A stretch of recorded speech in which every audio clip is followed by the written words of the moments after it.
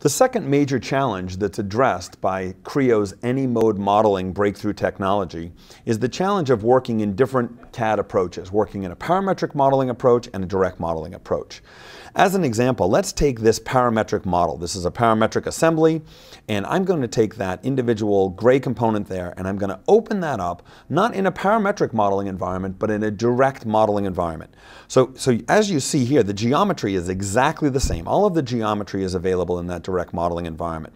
But in the direct modeling environment, you'll see here up at the ribbon, I have just the capabilities that I need to make direct modeling changes and create geometry. So the first thing that I'll do is I'll select this collection of geometry, this boss, if you will, and I'll choose to translate it down the model. And as I do that, look at the fidelity of the geometry. Look at the agility of the model as this change is being made. That's the power of Creo's geometry kernel in action.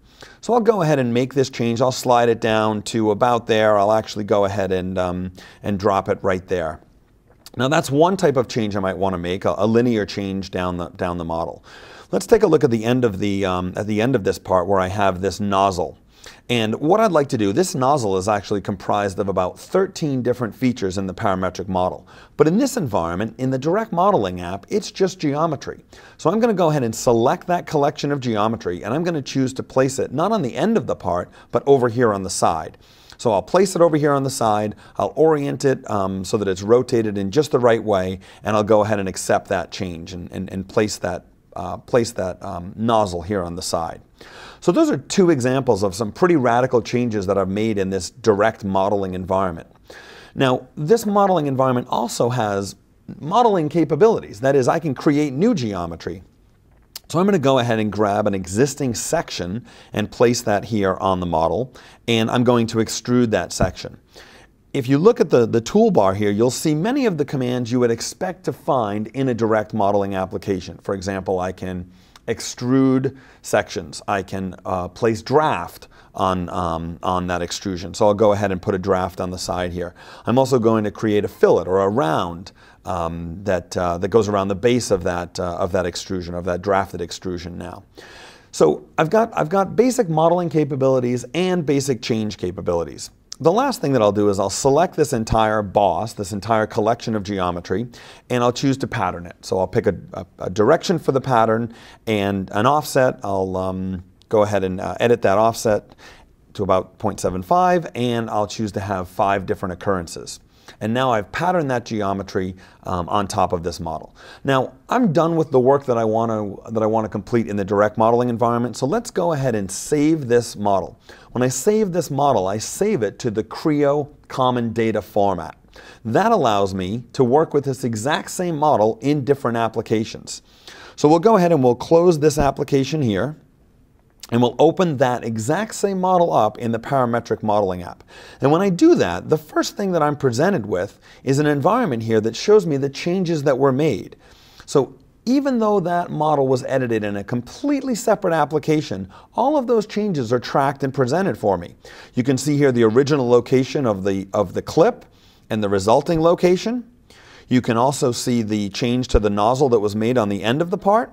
And for each one of these proposed changes, I can review them, I can interrogate them, I can understand what user made each change, and I can either accept or reject them.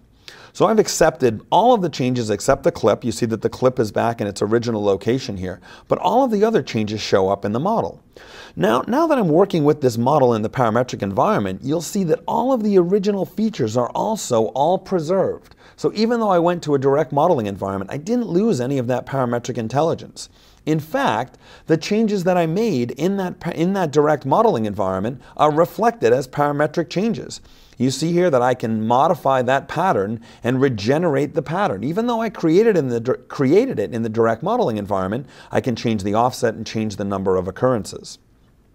I can also redefine each of those individual ribs. Now, although I created them in the direct modeling environment and never thought about features or history or design intent or change propagation, in the parametric environment, I have all of that power.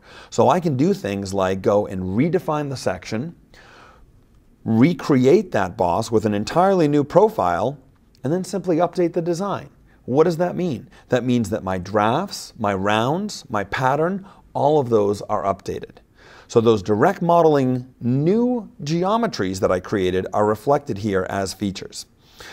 The other thing that I'd like to show you is you may remember that this nozzle on the end of the part was originally a collection of 13 different features. Even though I changed its location, I changed it pretty dramatically, that feature intelligence is still preserved. And I can go back and change the number of ribs on the outside of that and update that geometry.